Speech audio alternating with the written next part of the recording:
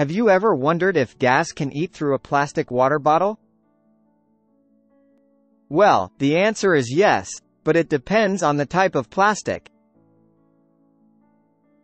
Plastics, in general, are made up of long chains of molecules called polymers, which can be affected by chemicals like gas.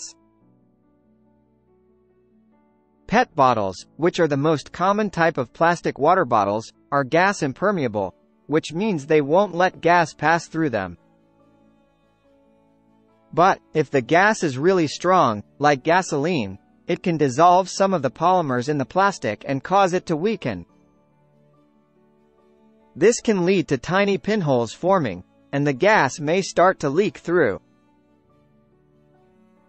It's important to note that storing gas in a water bottle is hazardous and should be avoided. Gasoline needs to be stored in a container that is designed for it, like a gas can.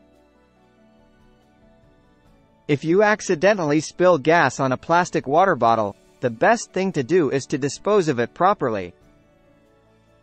One more thing to keep in mind is that plastic water bottles should not be reused for storing other liquids, especially if they contained gas or other chemicals. Taking these safety precautions can help prevent accidents, minimize the risk of contamination to the environment and people, and keep property safe from damage. Stay knowledgeable about the effects of gasoline on plastic materials, and always prioritize safety above all. Thanks for watching. Subscribe to our channel for more updates.